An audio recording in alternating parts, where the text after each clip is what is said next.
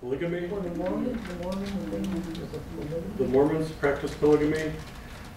Every culture, well, Mormons were mid-1800s. So every culture. Huh? He looks serious. He's coming in the door. So good morning. Greetings. So polygamy was practiced, well, the last big group was the Mormons. That was mid-1800s, late 1800s. There's nothing in the Bible about monogamy. In fact, many of the patriarchs had multiple wives. Isn't that partly for safety of the women in biblical times? If your brother died, you would take his wife into your home because you would take care of her and her family. Otherwise, she would be destitute. Women were not allowed to work, so women couldn't go down to the store and get a job. Many cultures, women had to stay, wrapped up and behind walls. So Abraham had 3 wives, Jacob 2, David and Solomon had wives and concubines. Moses, there's disagreement about Moses, but he had 3 wives. Muhammad had 11, I think. So the cultures back then are not like they are today. The status of women was, the cultural requirements dictated that they needed to be protected. If you were not protected, there's a good chance that some pretty bad things would happen to you. Slavery was rampant. So, and the interesting thing in the New Testament, the same passages where Paul endorses women staying silent in church, he also endorses slaves to be obedient to your masters. So why is one still okay and one is not?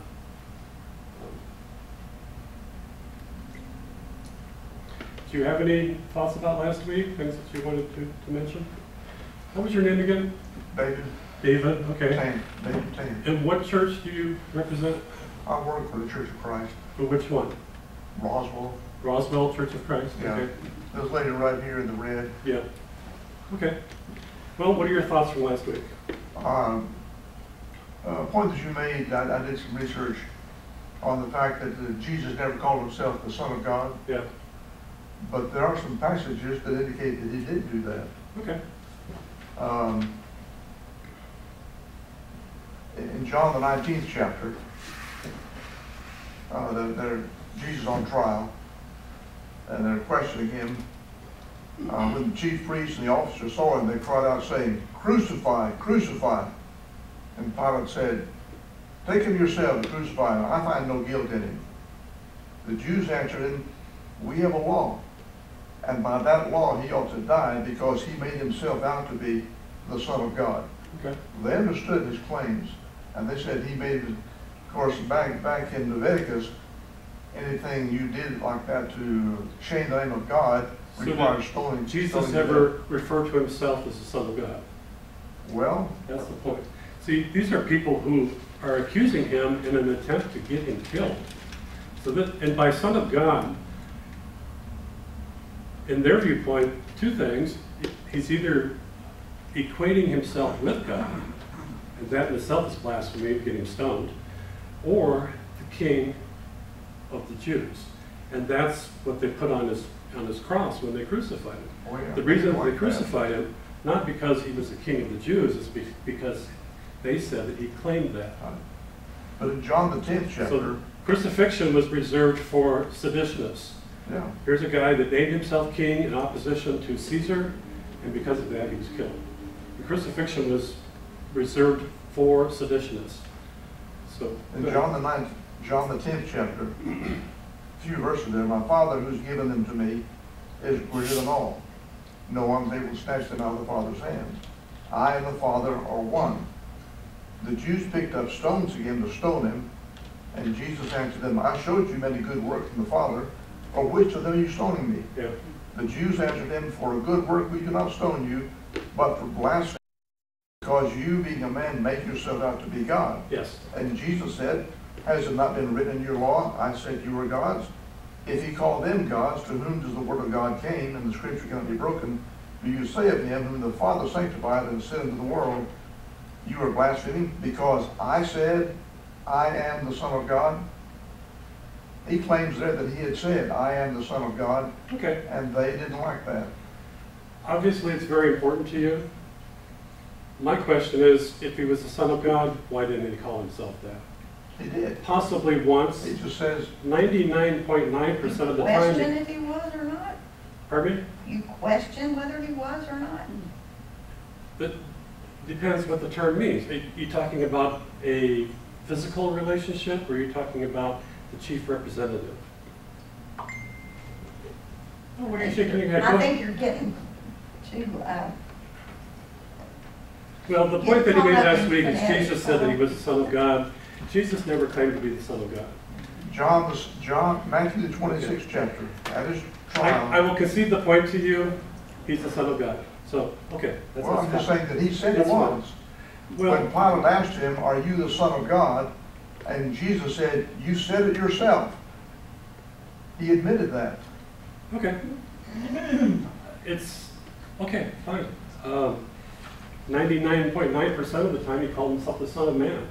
So, why do you insist on calling him the Son of God? Because he said he was. This is something that developed after he was dead. In a Greek culture, there's many references to the sons of God. So they're trying to present Jesus to the Greeks, and they have to find some way to present it to them in a way that they would accept. So John 3:16, he didn't say this, but this is what's written about him, only begotten Son of God. But then everybody in this room is the son of God, or the child of God, or the daughter of God. So anyone that believes is a son of God, or a child of God. And this is just one passage. There's okay. Is there anything else last week that? Okay. So Son of God is very important. How many people is this important to? Okay. I've got no problem with it. The discussion was, if he didn't call himself that, why do you call him that? Why don't you call him the Son of Man? Because that's what he called himself. And people don't call him the Son of Man. Yeah. What's important to me is that we're all children of God, Exactly. sons and daughters of God, children of God, all of us. And Not just one person, but all of us. before you walked in, you spoke last week about Josh McDowell. So here's Josh McDowell's book. The red marker is where he quotes messianic prophecies from the Jewish scriptures that Jesus fulfilled. And if you look at them,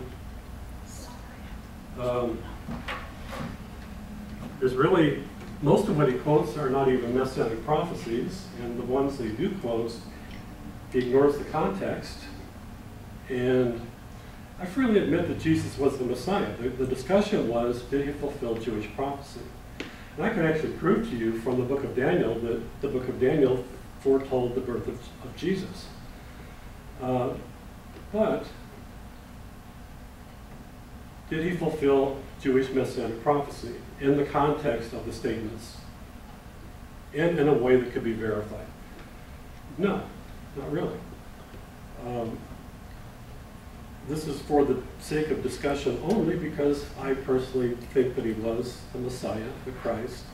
Everything that he claimed to be, I accept. So it's just for conversation. So if you want to look at, go ahead. Did Jesus, when he talked to the disciples after the resurrection, said, these are my words which I spake to you while I was yet with you, that all things must needs be fulfilled which are written in the law of Moses and the prophets and the Psalms concerning me. Did he make a mistake in saying that all things were written in the Psalms and the I'm prophets? not arguing against Jesus. The conversation is specific prophecies that he fulfilled. He said he did. Okay. And the conversation that we had was, so name them. You know, what's the prophecy? What is the context? And how was it fulfilled? Well, Isaiah 7:13 is one, born of a virgin. Okay. What other person do we have in the scriptures that was born of a virgin? Well, virgin births in the region back then were extremely common. A virgin birth? Oh, yes, yes. In the non-Jewish cultures, and that's who Jesus was being presented to, was non-Jews.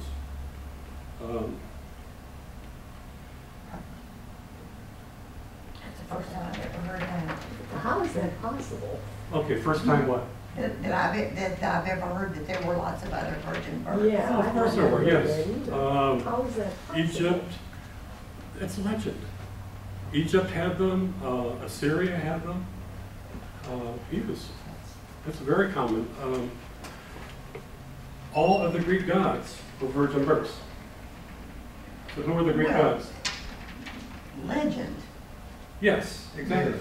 myths. Okay. Okay. So what culture? That's different. What culture was, after AD 70, Jerusalem did not exist. Or it was totally destroyed by the Romans. Do you accept that? Yeah. Good, okay. So Israel as a political entity no longer existed. Is that correct? There was no king of Israel, there was no... So, where did Paul teach? Where did the apostles teach? Primarily Greece and Turkey. What were the religions of Greece and Turkey? It was the religions of the Greek gods. So how were they to tailor their presentation to the people who believed in the Greek gods? The Greek gods, there's many virgin births. They're all the sons of God.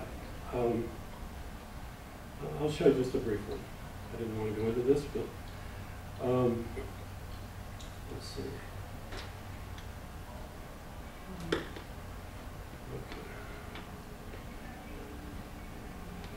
So Justin Martyr. One thing about Justin Martyr that was different, Jesus and his followers, when everybody was still alive, were all low-class, uneducated Jews. Jesus never went to school. His followers never went to school. They were fishermen, they were farmers, they were shepherds. One of the interesting things about the Apostle Paul is he was a classically educated scholar. So that's why it was important for Paul to become a Christian. In AD 150, another classically educated Christian was Justin Martyr. He's called martyr because he was killed for his Christianity. He's called the most notable of the 2nd century Christian apologists. An apologist is one who argues in defense of the faith. So that's what Justin was. He formerly was a Greek philosopher, wore the flowing robes of a Greek philosopher, became a Christian, and even though he was a Christian, he still wore the robes because to the culture, wearing these robes represented enlightenment. So they would pay attention to him. So Justin's first apology was written to Caesar, Antonius Pius, in reference to the prefect of Egypt, Felix. You can date this to about 155 AD. So he's writing to Caesar. This Christian is writing to Caesar in an attempt to get Caesar to stop the persecution of the Christians. Christians were being killed by the Romans. Why? Why were they killing them? It's because Christians were atheists. You had to bow down and say, "Hail Caesar." You couldn't even join a union, the guilds they had, unless you were bow down to Caesar and the other gods. Well, one of the reasons that Justin Martyr is writing to Caesar is to prove to them that Christians are not atheists. Atheists in the Roman and Greek viewpoint is anybody who didn't believe in the Roman gods. And the Greeks and the Romans, they were the power structure in Greece and Rome. They are the ones that controlled the army. So he's writing, the Christians are being persecuted. Justin himself was killed in Rome. So he's writing to Caesar in an attempt to get Caesar to stop the persecution of the Christians. So he provides the emperor with defense of the philosophy of Christianity, explains Christian practices and rituals, and this particular passage is cited as one of the earliest examples of Christian apology, of Christians arguing in defense of the faith. And this is what Justin said to Caesar. So, and this illustrates the fact that the cultures surrounding Israel and the culture that Christianity eventually developed in, this is the culture that Christianity grew up in. So when we say also that the Word was the first birth of God, so here's the first birth, was produced without sexual union, here's a virgin birth, and that he, Jesus Christ, our teacher, was crucified and died and rose again and descended into heaven. We propound nothing different from what you believe regarding those whom you esteem sons of Jupiter. So who are the sons of Jupiter? Who's Jupiter? Jupiter is Zeus. Jupiter is God. Sons of God, virgin births, firstborn. This is the cultural context in which Christianity developed. So the first one he names is Mercury. For you know how many sons your esteemed writers ascribe to Jupiter, to Zeus, to God. Mercury was the interpreting word of all and teacher of all. So Mercury was the Roman name. The Greek name for Mercury was Apollos. What was the name of the chief apologist? The Apostle Paul, the name is Apollos. He assumed the title, the name Apollos, it's been shortened to Paul, so that people would listen to him, because Apollo was the messenger from God. Now, anybody with a Aesculapius, although he was a great physician, was struck by a thunderbolt, and so ascended into heaven, and Bacchus too, and torn from limb to limb. So the one on the left, you see the caduceus. When you go into a medical office today, you see the staff with the snakes on it. This is the scapulus. So he's the Son of God. He died and he ascended into heaven. Bacchus too, the god of wine. So in the beginning of Jesus' ministry, he went to a wedding. What did he do? Changed water into wine. That's what Bacchus did. So you can see the parallels. I'm not saying that Jesus was not authentic. What I'm saying is this is the cultural influence that the Greeks had on the development of early Christianity. Hercules was a demigod, half man, half God. Zeus had come down, had sex with his mother. He was born from the product, so he was half man, half God.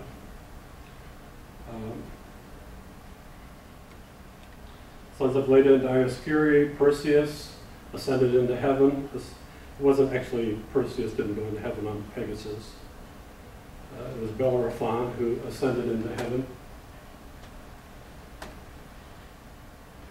So there's stories in early Christianity of Christians ascending into heaven. So what shall I say of Ariadne and those who like her have been? So some of the mythological figures became the constellations. The emperors who die among yourselves, the Romans burn their dead bodies. So Caesar is on the burning pyre, and they produce a witness who says that they have seen burning Caesar rise to heaven from the funeral pyre. But keep in mind that this is written by a Christian in AD 150. to Caesar. What kind of deeds are recorded of each of those reputed sons of Jupiter? So Jupiter was Roman, the same god in Greek culture was Zeus. The founder of Judaism is Moses. The founder of Christianity is Jesus. What's the prefix of the suffix of both the names? It's Zeus. Moses, Jesus. Is that a culture, or is this something designed to make Christianity appealing to a Greek audience? Jews would call Moses Moshe, and Jesus' name originally was probably some variation of Joshua, Yeshua, or something like that. It wasn't, in fact, there's not even a J in the Greek language. So. It only shall be said that they are written for the advancement and encouragement of youthful scholars, for all reckon it an honorable thing to imitate the gods. So this is the Christian's concluding statement in the letter that he wrote to Caesar. But as we have said above, these wicked devils perpetrated these things.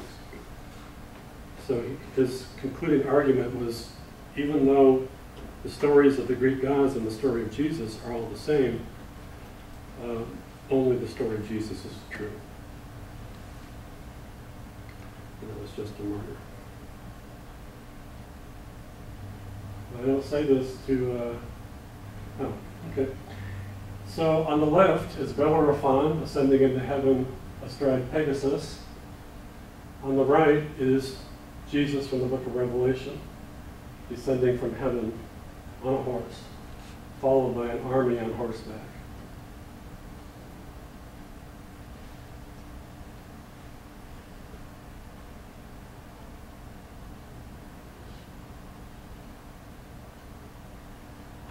So the question was, people didn't know that there were virgin births in other cultures around Israel at the time. There definitely were. There's a difference between a myth and reality. I totally agree. So, did Greek culture have an impact on the development of early Christianity? That's the question. Okay, so every culture, every country where Christianity developed impacted the thinking of Christians. You've seen the impact that England had on the development of Christianity during the Protestant Revolution.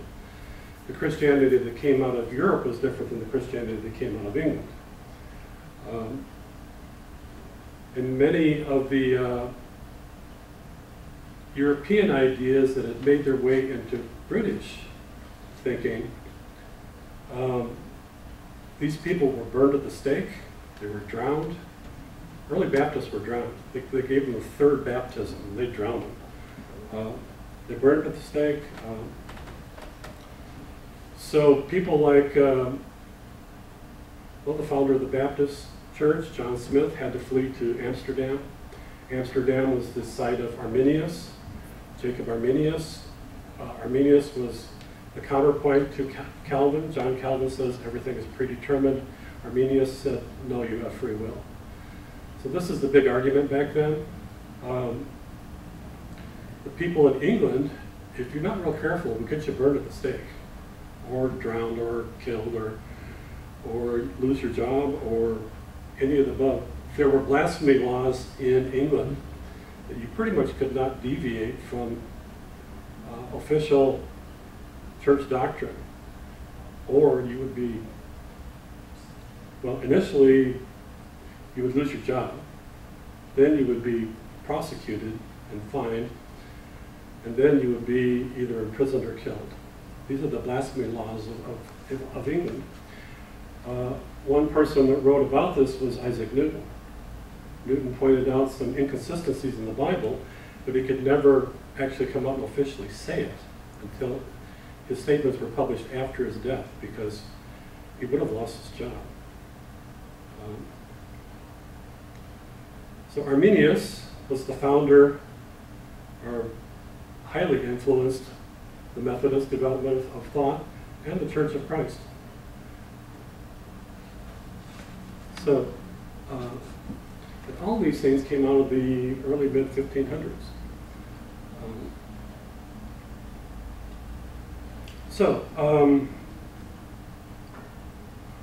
Barbara, in the first class, and what's your name? Doors. Doris, okay. Both asked about Baha'i, so I developed a presentation about Baha'i. We've got some Baha'i sitting here, so when the presentation is done, you can ask them the questions. So I went on Facebook and I looked up Barbara Helton. Oh, gee, thanks. So Barbara's neighbor is Josie Reynolds. Is that right? Okay. Mhm. Yeah, in Rome. That's on my bucket list is Rome. So do you know Josie? Yes, okay, you know Josie. So, I was asked to do a presentation on Baha'i, and any of these presentations are difficult because you can only hit the highlights, so I'm just going to... Even though I don't believe the same as they do, I respect their religion and their celebrations. Of course. So, And it's vice versa. yeah. Yeah. So there's... Yeah, and she that's tells me Merry Christmas, so. Yeah, you know. why not? Of course. When they do that. And that's the purpose of this class, Yeah. is to promote tolerance. You don't have to They're believe what the other wonderful person people. believes, but you can let them believe it. So this is the Baha'i Faith webpage on the internet. It says, let your vision be world embracing. It says, throughout history, God has sent to humanity a series of divine educators known as manifestations of God, whose teachings have provided the basis for the advancement of civilization. These manifestations have included Abraham, Krishna, Zoroaster, Moses, Buddha, Jesus, Muhammad, and Baha'u'llah as the latest of these messengers explain that the religions of the world come from the same source and are in essence successive chapters in the one religion of God. Baha'is believe the crucial need facing humanity is to find a unifying vision of the future of society and the nature and purpose of life. Such a vision unfolds in the writings of Baha'u'llah.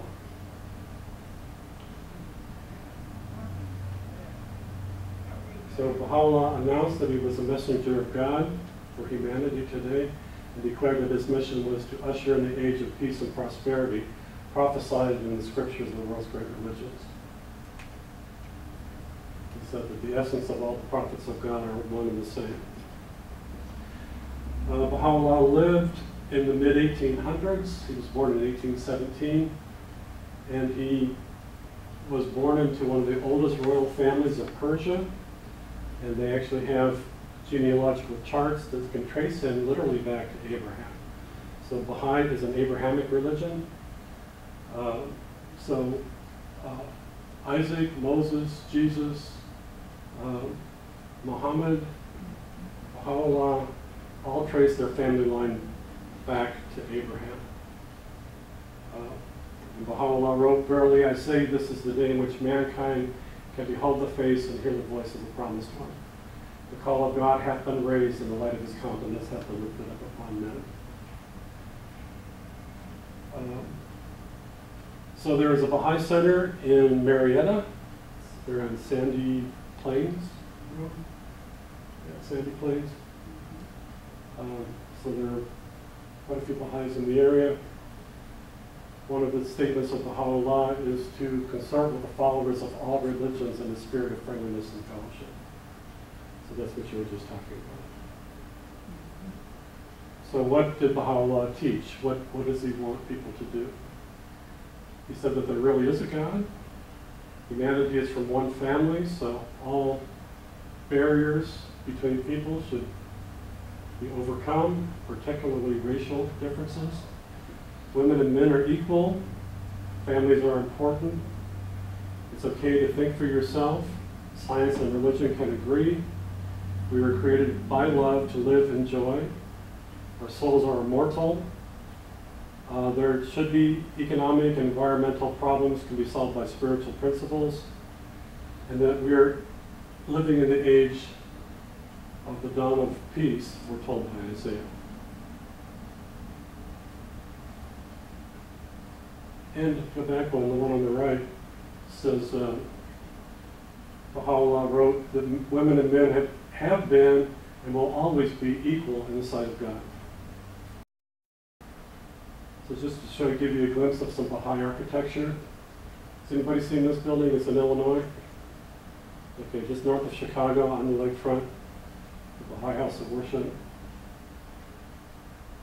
In Chile, in India, these are all Baha'i houses of worship. Samoa, Australia, Germany, Panama. So to give you a little sketch in just a few things from a biblical perspective, the graphic on top is a Seventh-day Adventist graphic. William Miller is considered to be one of the founders of the Seventh-day Adventist Church, calculated the Bible prophecies. This one in particular is the book of Daniel. In Matthew 24, Jesus was asked, when will be the sign of the return of the presence and the end of this age or dispensation?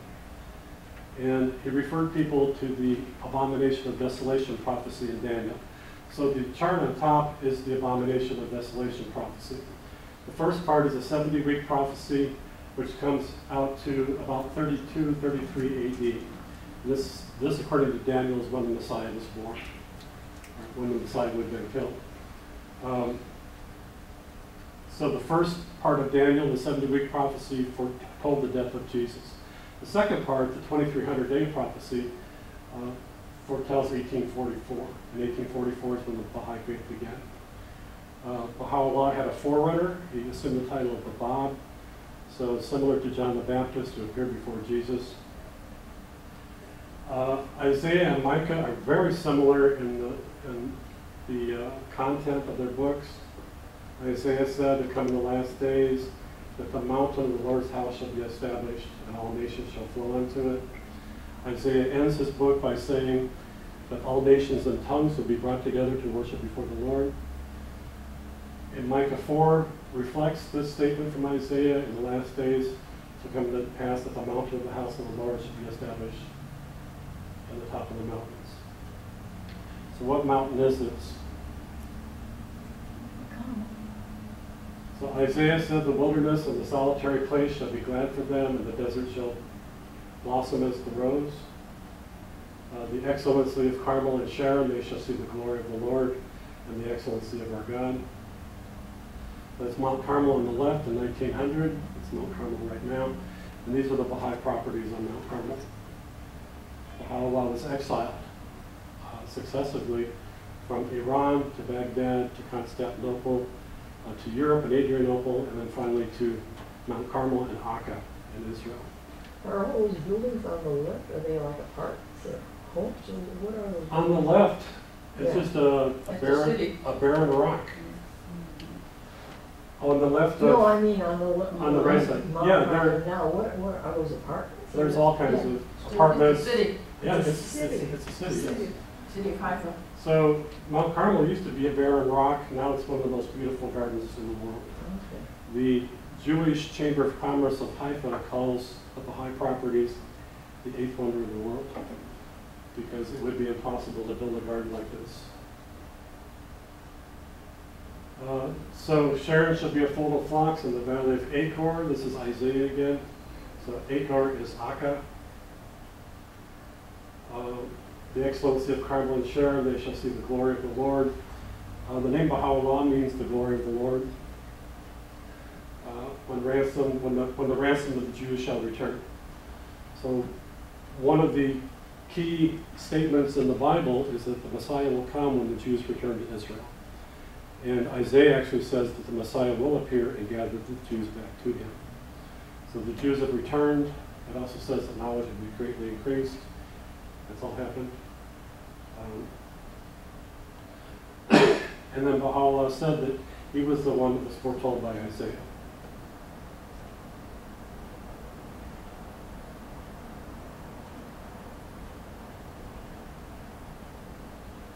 Again, this is the Baha'i properties on Mount Carmel. Oh, that's pretty. It's fabulous. It is, it's just exquisite. Have you been there? Mm-hmm. Yeah. Okay, so on the left, there are 4 buildings. On the right, there's, is it 19 terraces, go all the way up to the mountain?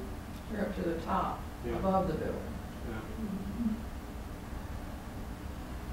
So, the Baha'i Faith, the second largest religion of Iran, is the Baha'i Faith. That's where Baha'u'llah was born, that's where his forerunner was born. So when Ayatollah Khomeini came back from exile in France in the late 1970s, he had 2 stated objectives. One was to oust the Shah, which he did, and the other is to kill the Baha'is. So this is what Khomeini said. He called Baha'is a deviant sect, apostates and unclean. The Ayatollah on the right says Baha'is have no citizenship rights. So this is happening right now. The whole thing with Nazi Germany and the Jews in World War II, it's happening right now again in Iran. So what they initially did is they decided to cut off the head of the leadership of the Baha'is. So 1978, for the last 20 years, they started killing the Baha'is. They would arrest them and they would disappear, and then they would be found in shallow graves. So the New York Times wrote an article, Iran's Baha'is, some call it genocide. The article on the bottom right, to kill a Baha'i is a good deed. Baha'is have no civil rights, so they have no protection under the Constitution.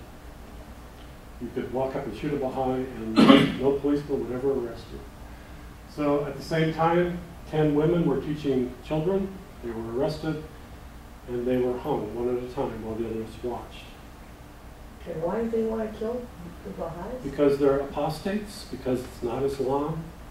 Islam teaches that Muhammad was the last prophet. Baha'is say another one's come. So Islam itself has messianic prophecies that Islam will be renewed. But every time a prophet of God has appeared in history, he's opposed. So Jesus was opposed. We just read the passage about the Jews opposing Jesus. The exact same thing is happening right now. So the youngest of the women who was killed was a 17-year-old girl. She was the last to be hung. She kissed the noose, placed it around her neck. For teaching children's classes. For teaching children's classes, yes. So the UN knows about it. Baha'is actually have consultative status at the UN. They're non-governmental organizations. In Yemen, Yemen is primarily controlled by Iran. But recently, this is May 17th of this year, hundreds of Yemenis led by tribal leaders gathered to protest the arrest of Yemeni Baha'is. Bandar Abbas is a city in the southern part of Iran by the Strait of Hormuz.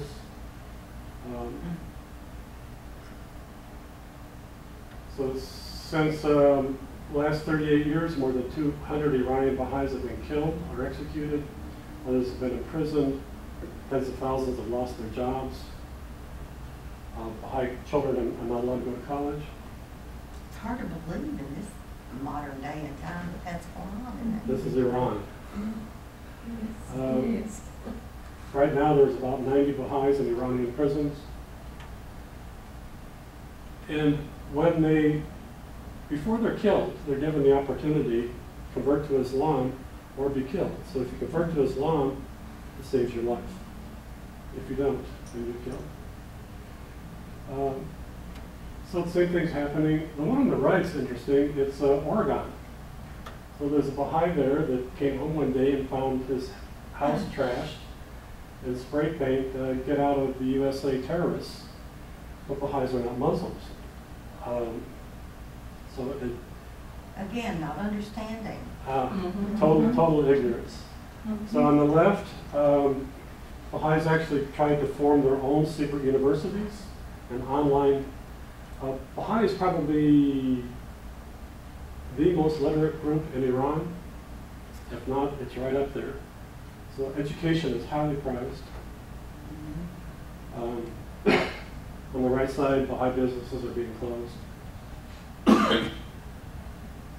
So to a little bit lighter note, give you an idea of what some Baha'is in Atlanta look like. I don't think I see Josie in there anymore, but just different meetings around Atlanta.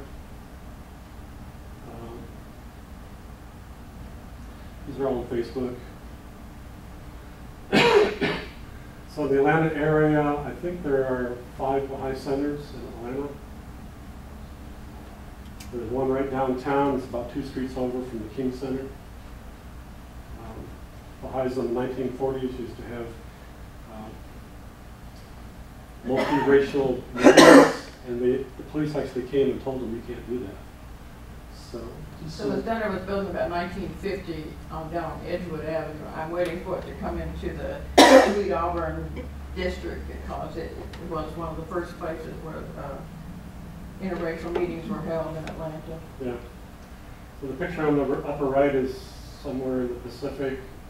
Lower left, I think, is Africa. Upper left is Dizzy Gillespie. It's a prominent Baha'i. Lower right is Sills and Crofts. So Sills and Crofts sing about Baha'i in their music.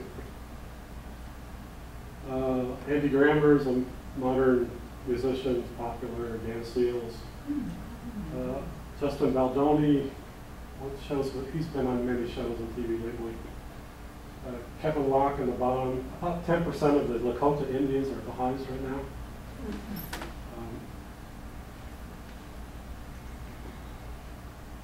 Various places around the world. So I'm going to end with a Baha'i quote. It says, "Do you know the day in which you are living? Do you realize in what dispensation you exist? Have you not read the Holy Scriptures that at the consummation of the ages there would dawn a day, the sum total of all past days? This is the day when the Lord of hosts hath come in the clouds of glory. This is the day in which the inhabitants of the world shall enter under the tent of the word of God.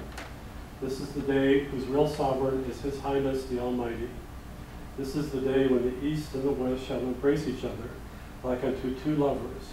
War and contention shall be forgotten, and nations and governments shall enter into an eternal bond of amity and conciliation.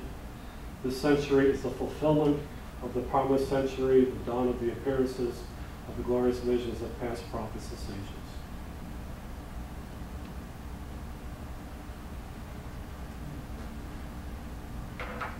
So, any questions you have can be answered. These people. So is he a real man or a God? Supposed to be God. Was he a real man? A man that... Yes, he was a real, yes, Baha'u'llah was a real man. And so he made up his own doctrine and for people to follow? Well, It wasn't God. we believe that God led him, that he was, representing God just like Jesus. So you have a Bible, you have He Baha'i wrote Bible, over 100 volumes. but you believe that And- God told him to do this. Yes. Can I read a passage for you? Certainly. Matthew 17. Mm-hmm. And after 6 days, Jesus taking Peter, James, and John, his brother, and bringing them up to a high mountain apart, and was transfigured before them, and his face did shine as the sun, and his raiment was white as light. And behold, there appeared unto them Moses and Elijah, talking with him. Then answered Peter and said unto Jesus, Lord, it is good for us to be here, if thou wilt. Let us make here 3 tabernacles, one of thee, one for Moses, and one for Elijah. While he yet spake, behold, a bright cloud overshadowed them, and behold, a voice out of the cloud, which said, This is my beloved Son, in whom I am well pleased. Hear ye him. So there was only supposed to be one tabernacle made, and that was for Jesus Christ, not for Moses, not for Elijah. It wasn't supposed to be a Baptist. It wasn't supposed to be a Methodist, Jehovah's Witness. Just one. Well, what they were saying is that they're seeing 3 people standing there, and they said, should we build 3 shelters Right. for all 3? Mm-hmm. And as they're walking down the hill, Jesus tells them, do not tell the vision to anyone. Mhm. In the original Greek, it's arama optasia. It's heavenly vision. So So what is the point? So what this reminds me of is several years ago where in Texas, where this man had all these followers and they killed themselves because of they followed him. David Koresh? Yeah. This Waco. it sounds like, you know, the Baha'i Faith No, is no, no, no. similar to that.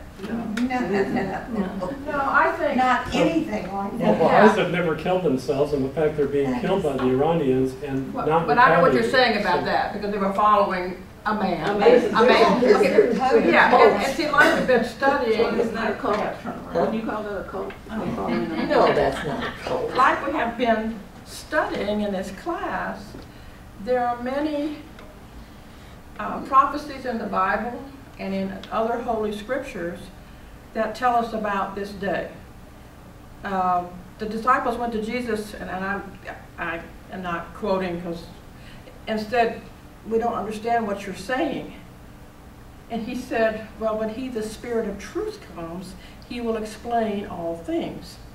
Well, we believe that the Spirit has returned in Baha'u'llah. And that so he's explaining some of these things to us that we couldn't understand because of our spiritual immaturity. There's also a place, if you look it up, it talks about he will have a new name. What does that mean? You don't think it meant Baha, do you? I think so. See, you have to continue to study and continue to learn and pray. If this is the greatest day of God, then you have to pray that you will be led to understand these things. The difference in a cult, like David Koresh, is that he was saying that he was the Almighty that they should all look to. These other religions are not saying that. They're different religions that all lead back to God, in just a different path, maybe. There are many references in the Bible about the glory of God. And if you look, you can find them all through the Old Testament. And it talks about the glory of God being a man, that he stood by the river Shagar, and that he went here and he went there. The glory of God, Baha'u'llah, that he appeared in all these different places. Every time you see the glory of God in the Old Testament, pretty much so they're referring to Baha'u'llah, which means the glory of God. So he was specifically talking about Baha, not man, but man. Just this one man. This was a man, just like Jesus was a man. All of these manifestations, as we call them, manifest the qualities of God. So do you believe in Jesus Christ? Oh yes, very much. I grew up at First Baptist Church in Macon, Georgia. And I went to Mercer University. I minored in religion there. And I became very, very confused as to the literal interpretation of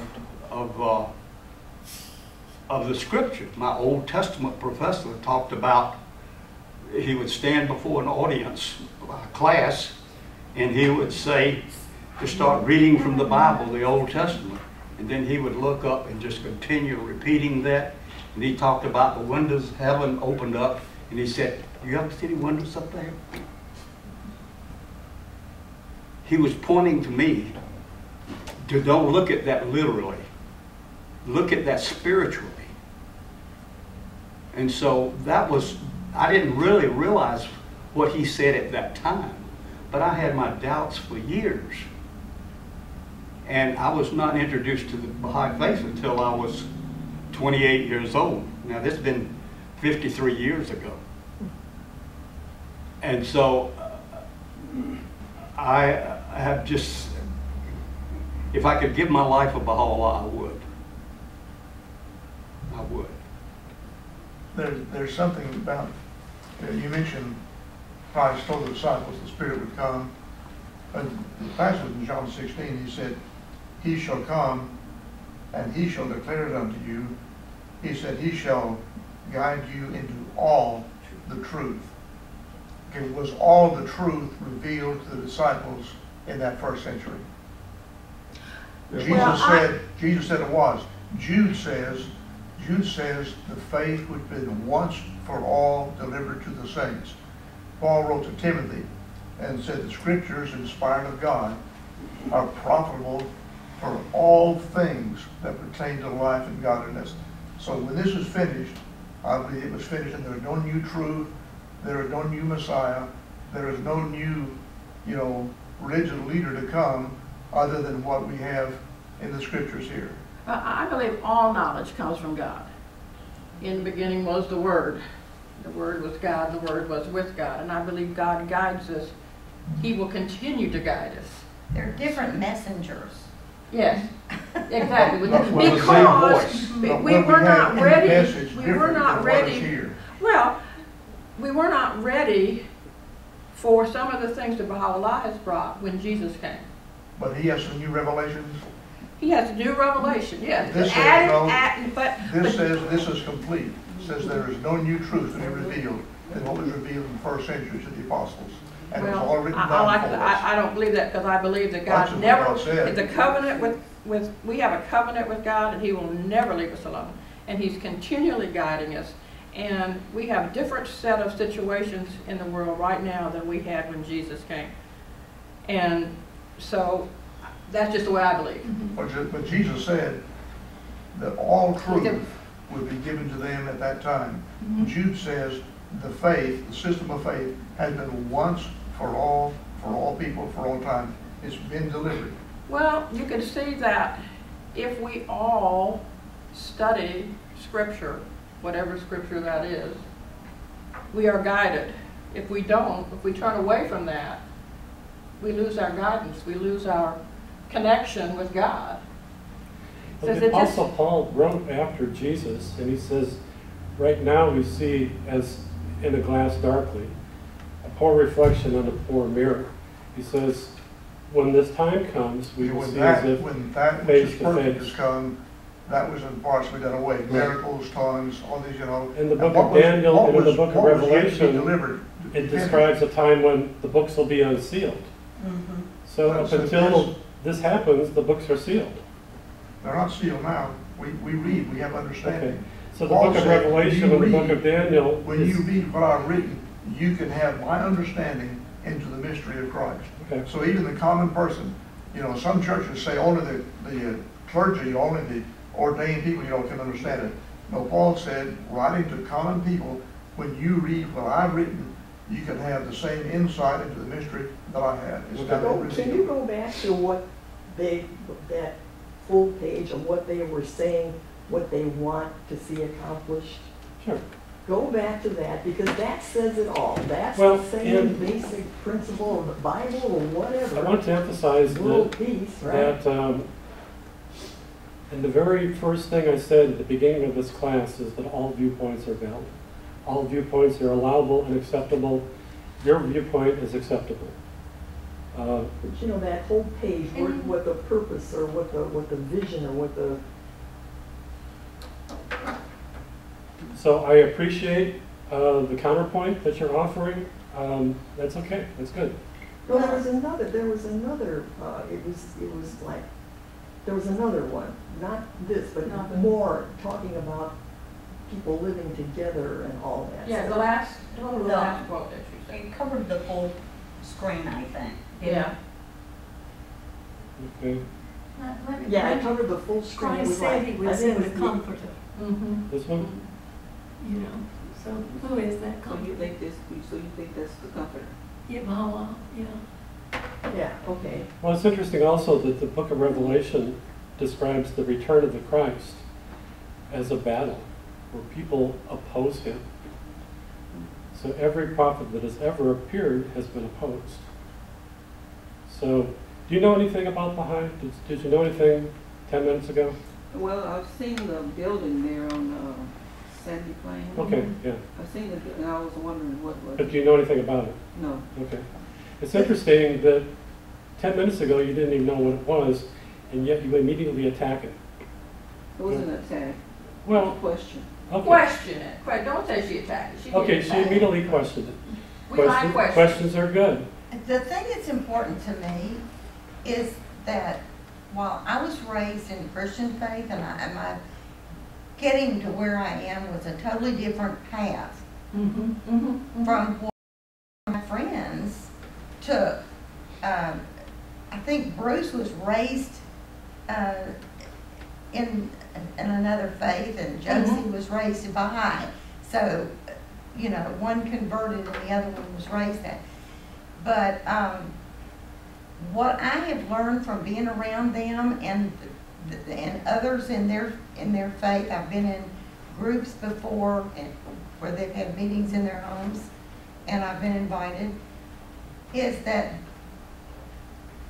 they are some of the most peace-loving people that I have ever seen. Their basic philosophy is to get along with everyone and to love everyone, to promote world peace, and they're probably some of the kindest people I've ever known. And so how can you argue with whatever has gotten them to that place? You know, I mean, I just can't do it. I can't, and raised in a, you know, in the South, mostly in the Methodist Church, I've not been exposed to other religions like that until I was grown. And so it would be very easy for me to say, no, I don't buy that. But I can't do that because I see the product. You shall know them by their fruits. Yeah. Yes. So I can't question. Thank you for And saying people that. are so, Thank you. That's, and I feel that people are are very self-righteous Mhm. when they are judging other people and thinking that their thoughts or beliefs are that's the only right way. So if I believe in Christ as the one, then I'm being self-righteous if I would agree with the Muslims are true in their religion and they're serving God. Yes. Yeah, and Well, we I don't think it's wrong to believe I what don't you think it's wrong believe. either for you to believe it, but I I don't think it's self-righteous. Think, Well, I'm judging because I don't accept Muslims. Well, have you Islam. ever read the Quran? I've got a Quran, Have you read and it? I've done work in Muslim nations where what I do is against the law because it's forbidden to teach the gospel to Muslims. so what questions do we have I've done about work in time? those places. Is there any other questions, or should we continue? We've got 25 minutes left. Is that Bahai Sandy Plains Road, is that close, is that building close to the Unity North Church? Pretty close, yeah. It's not too far. Unity North is about 2 or 3 miles farther down. Yeah, I used to go to Unity North, but Yeah. it's so far from Powder Springs, so I don't go there anymore. well, we mostly meet in homes. Oh, you do? We mostly meet in homes. Don't you live in Powder Springs? Yeah, Oh, okay. yes. So we have, you know. All right. And You're welcome. You're we, welcome. Welcome. yes, we have just, I'm looking at everybody's back. Very good, Ann. We have informal get-togethers where we just continue the discussion like we're here. We're all learning how to be tolerant. We're all learning how to understand each other. We didn't get here by signing a card or declaring something. We're working on this. It's a work in process. Boy, me too. And For so the rest of my life. the more we can work together to overcome some of this so that we can learn to love each other, whether we're, you know, Jesus said love your neighbor. What he meant, love your Muslim neighbor, love your gay neighbor.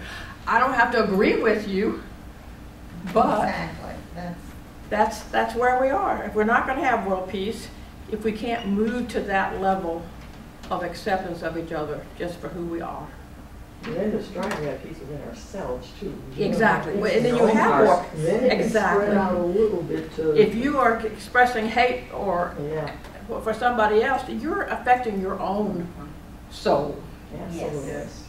You In your know, own physical body. Exactly. at the same It can make you time. physically So ill. who's expressing hate in here? Oh, nobody's expressing it. I'm just saying in general. I'm just saying in general. That she said, you know, that we are loving and kind But and there are whatever. people who do hate other Exactly. people They- who Yes. don't believe the same way they believe. Yeah, so they immediately And so dismiss it. that's- And I mean, hate is just manifested itself on one Sunday night or with the Exactly. England, Manchester. Exactly. We England, see it all around That's us. hate. So Okay? what big you were just buildings showing that you that's have happening in over Iran different is certainly countries, do they hate. worship in those buildings? Yes. So Well, what about and you guys have? those, in those, Baha'u'llah wrote over 100 volumes. And we have a governing body called the Universal House of Justice, and it is elected. And they feel a responsibility to mankind to be sure that all of these writings are translated and made available so that anybody can go to these writings and read for themselves and understand for themselves what Baha'u'llah And brought. are they housed in these buildings? Oh, okay.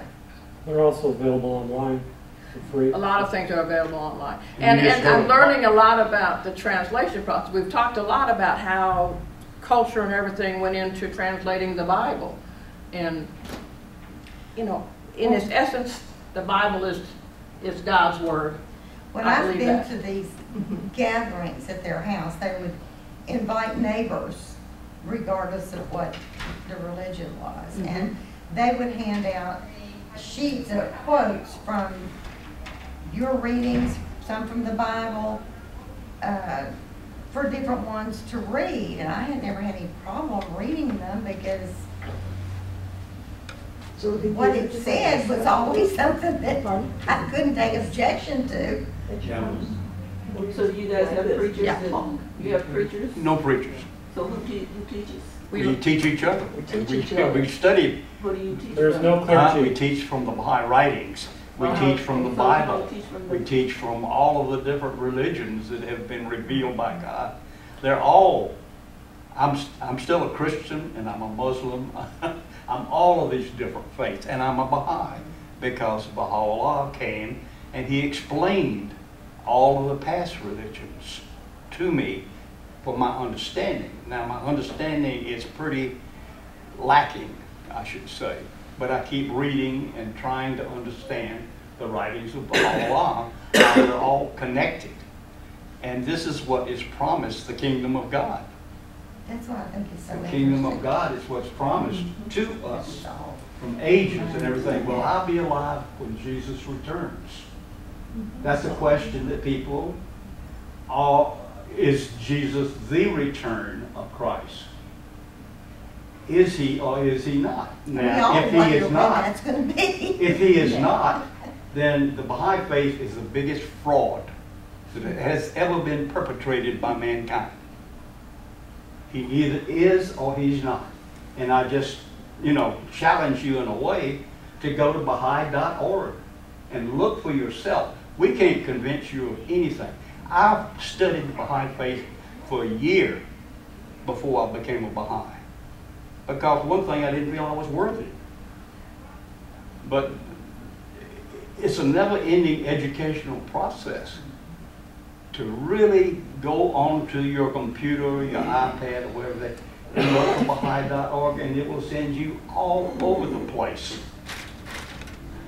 as to what the Baha'i Faith is. If it doesn't sound quite what we've been talking about, then you need to be very careful, because there are people out there that are trying to subvert the Baha'i Faith. So you have to be very careful about that. But the other thing is that we continually need to pray to God to give us the guidance for our spiritual path. Wherever that's going to take us. Let Him guide us. Mhm. So do you pray to the God of Jesus? Mhm. Yes? Okay. So if someone wanted to come to one of your meetings, how would they do that? What do you mean? And I'm sorry, what? if someone wanted to come to one of your get-togethers, Yeah. how would they do that? Oh, well, you just tell me you want to come and we'll. I just may show up on the doorstep. Yeah, just give me your address. Well, We're behind the post Every office. Saturday night, you know. I'm going to bring this section to a conclusion. We've got about 10, 15 minutes left. Mary Dorothy hasn't said anything. Well, Say something. well, when she was talking about people, it made me think of how people do judge you, even in this country, to a great degree, because back in the 60s, we were having a meeting. There were about 25 or 30 people, just like this, you know, sitting around. And our neighbors came after us with rifles. We had to call the police. Rivals. Yes, rifles. Rifles. So where was this? In Augusta. Augusta, Georgia. And Okay. we had to call the police. It was, and they said the only reason they didn't dynamite the house was because there were children in it. They knew there were children. And this is something happened, you know, to us in our lifetime many years ago. And this was back in Augusta, and to meet in mixed groups like this was not always easy. It was hard to find a place, and it was our homes, so we were always at risk. And I'm just bringing that out to show you that there is judgment, you know. That maybe they wouldn't do quite that today, but they sure did it then, you know. But there's judgment now with, you know, the bombing or here in this country of the Absolutely. Jewish synagogues Absolutely. and of the mosques. And, you know, we shoot up Christian church. Christians shoot up Christian churches too, so. Yeah, absolutely, yeah. But I look at it this way. It's progressive revelation. It's like going from first grade to second grade to third grade every time a manifestation appears. You don't give up what you learned in first grade or second grade or third grade. You take it with you. And then you have more knowledge added to that. And because we progress spiritually too, not just materially. That's how I you know, see it. Good point.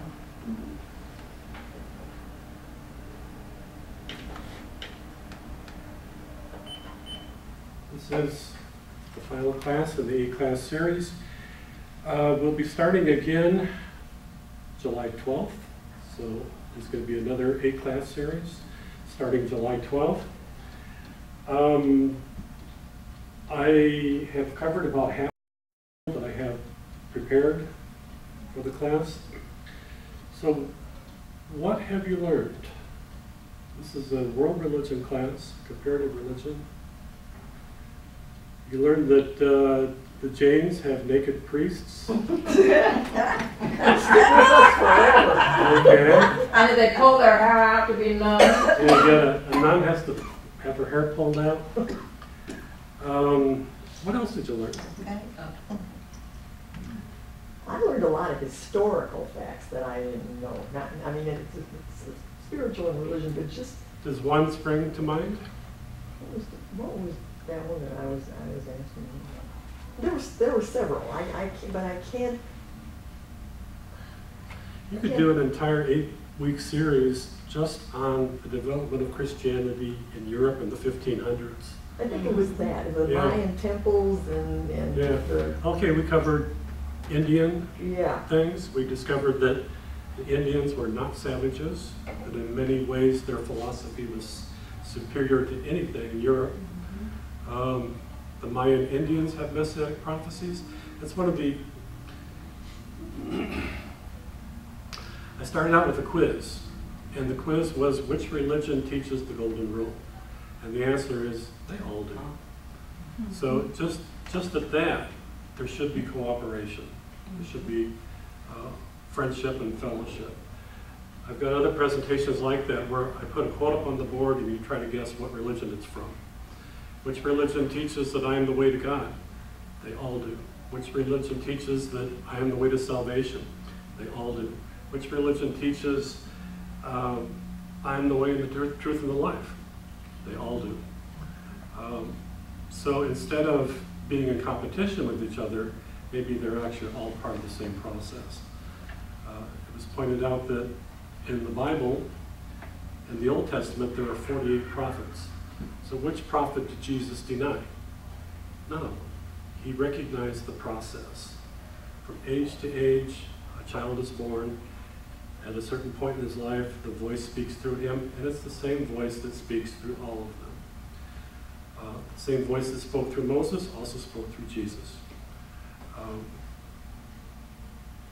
So what I'm trying to illustrate to you here is that we actually have more in common than we are different, and that the problems that humanity has had in the past with things like race hatred, national hatred, interreligious hatred, slavery, the suppression of the rights of women, these things are all things of the past. That this is the age which will see the coming together, as Isaiah said, of the one fold and the one shepherd. All the nations and races of the world, we're pretty much there in this country where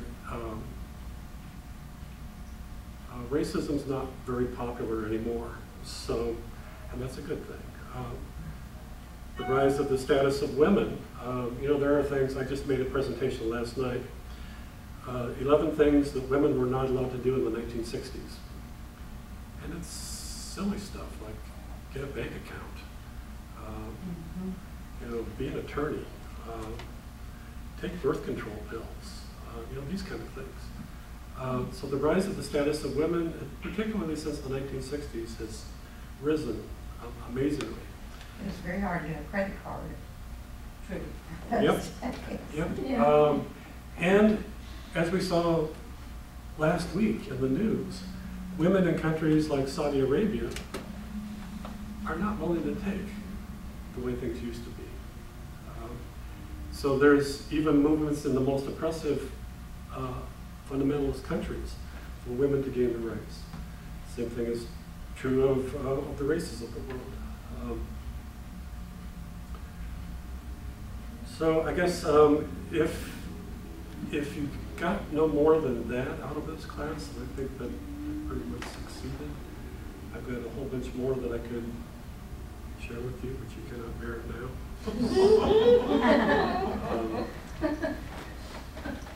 So what other things do people learn? We talked about Hindu, we talked about Buddhist, we talked about Zoroastrian. Most people have never even heard of Zoroaster. Moses, the Hebrew prophets, Jesus, Muhammad. Muhammad was, the analogy I like to use was the Moses to Arabia. Islam is a monotheistic religion that goes back to Abraham, the God of Abraham, the God of Jesus. Jesus and the prophets are all spoken of in the Quran. So the difference between Judaism and Islam is that Islam believes in Jesus. Judaism does not. Judaism and Islam both have a code of laws. Now, Moses and Muhammad didn't sit down and make a list of laws that they wanted. These are things that were compiled later on. Almost immediately upon the death of Muhammad, Islam split and has continued splitting ever since then. There are literally hundreds of sects. So when you talk about Islam, there's no such thing as Islam. There's Islam, but then again, if there's 100 different Islams, which one is Islam? The same thing is true of Christianity. And the same thing is true of Judaism. You have the whole spectrum of belief in Judaism and Christianity and Islam. Well, as culture changes, so do beliefs. Churches also start to split and different. It's happening in our church right now. You know, Well, yeah, there's a United Methodist Church. Well, it's United Methodist Church, but the United Methodist Church is not in total agreement right now Yeah. on Homosexuality is one things of of homosexuality and gender identification, that Yeah. sort of thing. Yeah. There's a lot of things going on inside, and that has happened through the years. That's how churches have separated and gone into, you know. Well, it pretty much comes down to, do you believe that all people have human rights? They have a right under law. That's what it comes down to. So, Well, and there's some that say no. it's and not some that simple when you get into Yeah. Well, it's difficult being you human. get into really the nitty-gritty of it and what do you believe. But I'm just saying that that happens in religions, Yeah. that Of all course. culture religions. defines sort of how they Right. end up splitting off. That's why there's so many, Uh-huh. because they've split off over various cultural differences. Right. And then isn't another way to say it is they evolve? They evolve, they change, they, you know, they change. Evolve or devolve. Yeah, devolve, Devolve. yeah, whatever. Are you aware that there's evidence that Buddha made some predictions about Jesus Christ? Well, so did the Zoroastrians, and why would they not? In Cambodia today, I know some that have some work over there, Yeah. and they're baptizing Buddhists by the hundreds. Even Buddhist priests are acknowledging Yeah. that Buddha was contemporary with Prophet Daniel in the Old Testament. Yes. But Daniel was an old man and Buddha was Yes. a young man. And there's a very interesting story about that, about Buddha even describing the nail marks on Jesus in his crucifixion. And he said that all true Buddhists should accept this one when he comes, Yeah. about 500 years later, which would correspond with Jesus Yes. Christ. Well, Zoroaster said that 3 prophets had come at about roughly 1,000-year intervals, and the first one was Jesus. So, and the speculation is that the Magi who came to see the infant Jesus were Zoroastrian priests. Well, that came from that part of the world. Yeah, they definitely did. So, in fact, there's even statements in the Arabic Gospel of the infancy of Jesus where it calls the Magi Zoroastrians. So, the point is that apparently from age to age across the entire planet, these prophets were arising, giving these teachings and saying, I got a message for you. You're supposed to conform your life to this message. And then part of their teachings is, and by the way, there's more to come. There's another guy coming. So Buddha said, I am not the first Buddha to appear, nor shall I be the last. In due time, a supremely enlightened Buddha will appear. Zoroaster talked about the coming of the 3 prophets at about 1,000-year intervals. The first, most people view as Jesus. The second was Muhammad. Most of the Zoroastrians of Iran have become Baha'is because they recognize Baha'u'llah as the third. Krishna said, whenever there is decline of righteousness and there is a growth of unrighteousness, then I myself return. I am born from age to age. This is the story of religion, that from age to age a prophet comes. So Krishna, Buddha, Zoroaster, of course there's messianic prophecies in Judaism and in Christianity. 3rd chapter of the Gospel of the book of Revelation. Jesus is warning people not to be deceived. He said, false prophets will arise to deceive even the very elect. That's in Matthew 24. In the 3rd chapter of the book of Revelation, he says, he that overcomes being deceived, I will write upon him my name, the name of my God, the name of the city of my God, which comes down from heaven, and I will write upon him my own new name. So even Jesus says that I am coming with a new name. So using the analogy of the return of Elijah, his return was the birth of John the Baptist, you can see the process. That from age to age a prophet is born, and the same voice speaks through all of them. What is some of the material, your new material? What is it? Okay, I've got quite a few things on the Bible. Do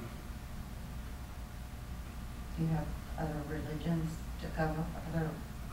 I didn't cover Buddhism very much. Didn't really cover Hinduism very much. We took an entire day and went on Sikh and Jain and Agori.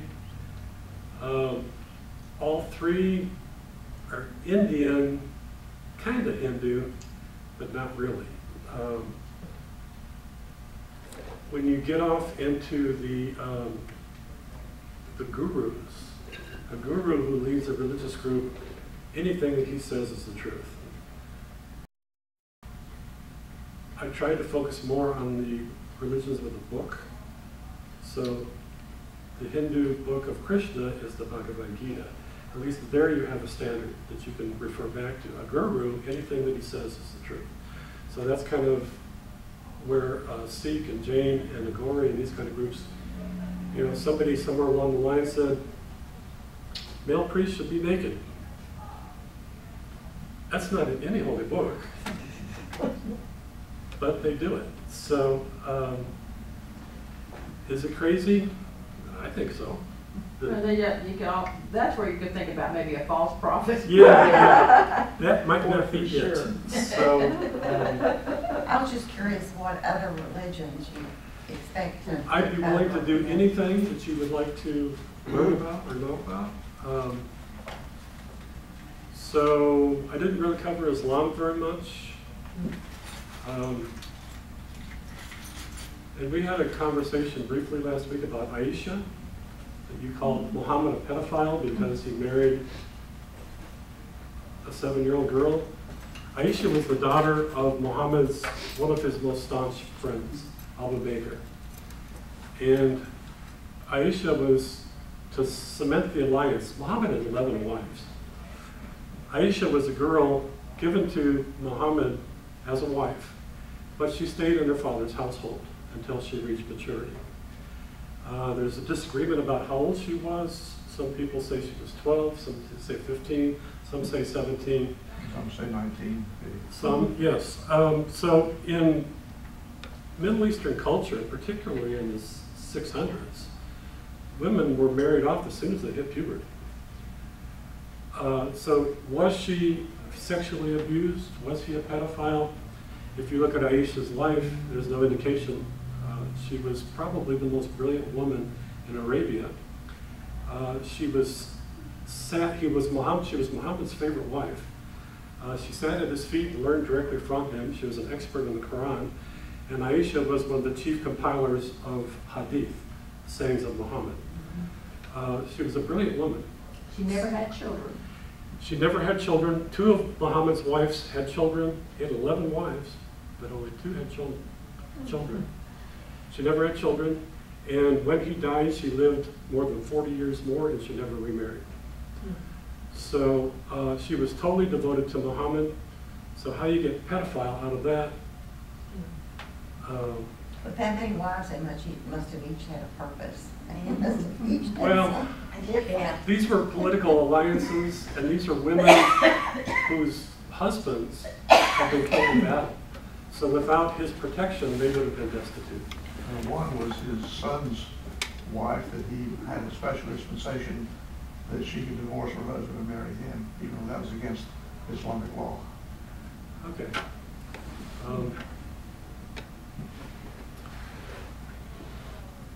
So we could talk more about Muhammad. Muhammad himself said Islam is split into 73 sects. There are statements within Islam that the Islamic leaders will become the most corrupt leaders on the face of the earth. A statement from Muhammad himself. So what you see today is, it's not Islam. It has nothing to do with the religion that Muhammad brought. Do you mean like the behaviors of the violence and so, or do you mean in general? Well, Muhammad and his followers were attacked. They fought back. So Muhammad is more like Joshua. You know, Joshua was told to destroy Jericho. Every man, woman, child, big dog, horse, donkey. So you can't really compare Muhammad with Jesus or Moses. He had to fight for his life, literally. Please get at it. Any- Think of that.